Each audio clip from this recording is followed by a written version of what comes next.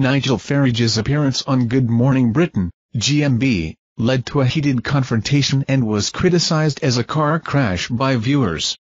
Farage was on the show to discuss his belief that many young Muslims do not share British values, a statement he made on Sky News.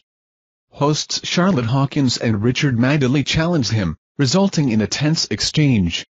Farage denied singling out Muslims despite referencing a survey claiming 46% of British Muslims support Hamas, a designated terrorist organization in the UK.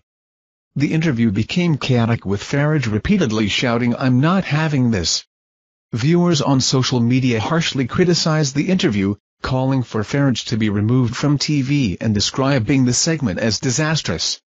Some agreed with Farage's views, but many found his approach and statements problematic.